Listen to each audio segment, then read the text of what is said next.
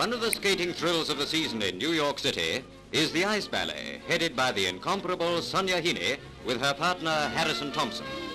As you watch their graceful performance, can you wonder that she is the figure skating champion of the world?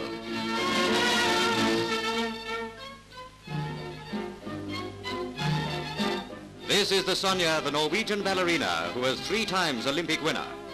Her art has been described as the 8th wonder of the world.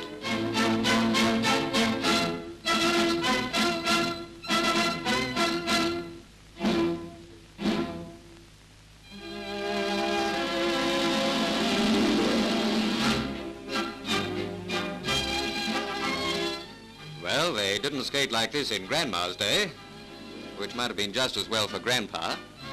But what a superb finale.